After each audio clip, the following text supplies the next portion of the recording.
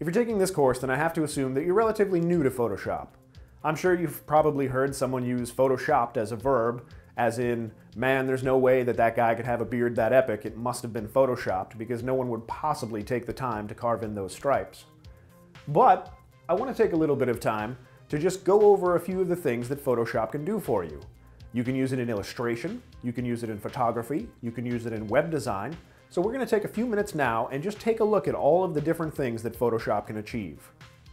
So when most people think of Photoshop, they imagine a photographer sitting in a room somewhere, taking photos for magazine covers and turning something that looks like this into something that looks like this. Now this is also a source of a lot of controversy for Photoshop, but you have to admit it is pretty amazing. For the most part, I find that when you're discussing Photoshop with people who don't know very much about it, they automatically assume that this is basically the only thing that you can do with it. They also assume that it's only a tool for photographers. And while yes, there are a lot of photographers who use it to change a scene like this into a scene like this, there are many uses for Adobe Photoshop. So in this video, I'm going to take you through a couple of the different things that you can do with Photoshop. Some of them you may not have known possible. Alright, so the example on the left is what's known as image manipulation. And you can see that right at the bottom here where it says image manipulation. It's where you take an existing photo and you use Photoshop to change it, where you adjust the colors, move things around, add elements from other photos, and you turn it into a work of art that more fits your vision. It's kind of a cross between painting and photography, because you're not using elements of paint to create your work, you're using elements of photo and blending them seamlessly in with other elements, changing them, color manipulation, etc. The image on the right, as you can see, most of the human elements on the before picture have been eliminated, as well as this obnoxious sign here on the beach proclaiming that no dogs are allowed to swim here. And the colors in the image have been slightly brightened and tweaked a little bit. Let's take another quick example of straight color correction.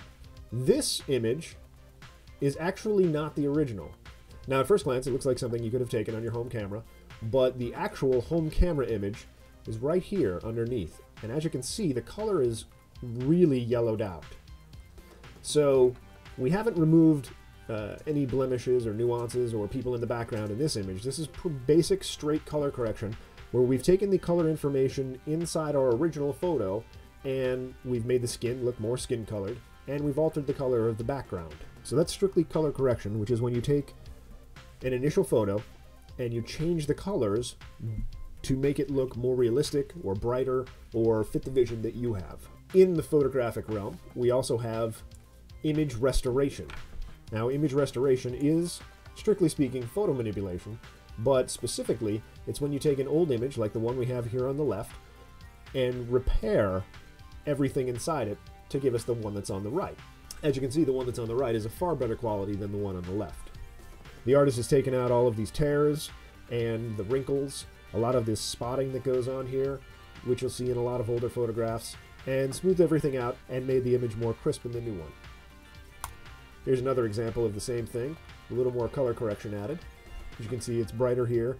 We have taken out a little bit of, we have a zit under there, under the kid's nose, and we've gotten rid of the tearing. Now, if we start to pull out of the realm of strict photography and push closer into the realm of painting, the next subtle grade between the two is digital matte painting. Now, you've seen digital matte painting quite a bit if you've watched any sort of movie. This right here is a combination of painting with either traditional paints or digital paint in Photoshop and photography. We've taken some photos in the background here. We've got this castle. Some of these are photographic elements and some of them are paint. We have a couple of these. These are typically used in film when you have your characters in a background that doesn't exist. Sure, it's easy to build a cottage or some small set, but if you wanted to build a huge landscape, then, you know, it takes nature millions of years to build the mountains, so you can only imagine how long it would take a small construction crew. It's way easier to just paint it. And this here, being a combination of paint and photography, is a good enough painting that our eyes are fooled when you put it in the background into thinking that it's just part of the set. Here's another more modern one, a cityscape. And you can see there are a couple of sort of flying ships here composited into the image as well. In film, obviously, anything that's moving, the smoke here would be animated, the ships would be animated. It wouldn't be just like, hey, look at the background, there's a bunch of ships hovering in midair, and they're blurred out as though they're moving. If we come back here and we start talking about magazine covers, not only can you manipulate and create the images for the cover of the magazine, but you can also create the layout of the magazine itself. This is more of a brochure layout, but you can see how real easily some of the elements here can be added into a magazine layout. Which brings me to my next point, which is design. And you can do a lot of design within Photoshop. Some of this has probably been done in Illustrator, because Illustrator gives you more exact lines, and a lot of logo design is actually done in Illustrator because Illustrator produces vector artwork, which is infinitely scalable. Here are just some more logo designs. So what else do we have in design? Well, I bet you didn't know this. Fashion design is often done in Photoshop. Sure, this looks like a cartoon character, but this would be the initial concept for this line of clothing. And of course, once we start talking about concept design, all sorts of things begin to play in the mix. For instance, here is a concept design for a futuristic Audi hovercraft. Here we have concept design for an outfit, presumably for a video game. More automobile concept design. Character design. Movie set design. This would probably be handed then over to a 3D department or a digital matte painter, and then they would create this set for a movie. More character design.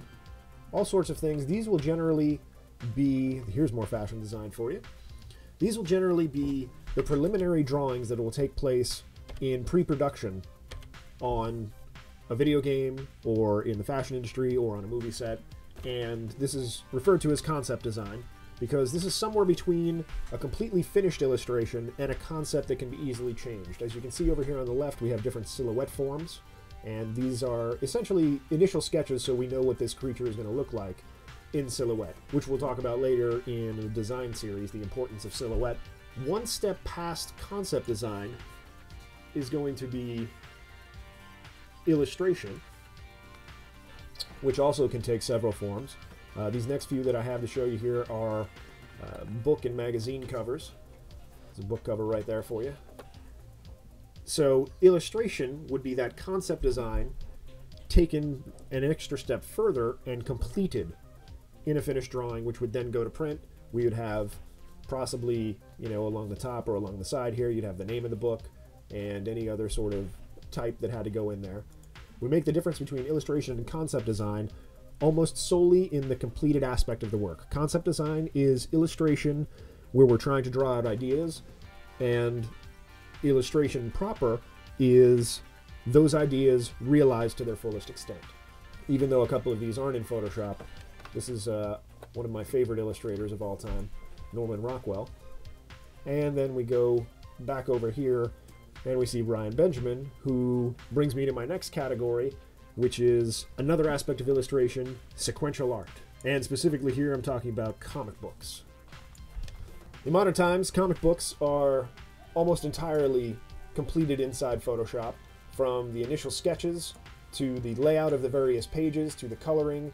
All of the lettering here that you'll see probably done in Photoshop or a similar software. And this is another one of my favorite comic book artists, Travis Charest. Anyway, I'll cover my last area of Photoshop right now, which is web design. Almost every aspect of web design, with the exception of the coding itself, can be done inside Photoshop. From the initial layout, which is what you're going to see here, to all of the images in Photoshop, all of the little buttons, the icons, cropped in Photoshop, if not entirely made in Photoshop, like is probably the case with this easel here on the right. These little arrows, quite possibly made in Photoshop and exported out. So just about every aspect of web design goes through Photoshop in some way. Anyway, that's quite a lot to take in, and believe it or not, I haven't even talked about everything you can do with Photoshop. I've just tried to cover all of the basics for you and expand your mind a little bit, and now I hope you have a better idea of everything you can do with Photoshop. The purpose of this course is to provide you with the very basic foundation of how to use Photoshop, and then as we move into further courses, we're going to show you how to do each one of these things individually, at least in part, so that you can decide where you want to go with Photoshop and how to get there. So that's all for now. Please remember to comment, rate, and subscribe below, and send any questions that you might have to requests@mahalo.com. Thanks for watching.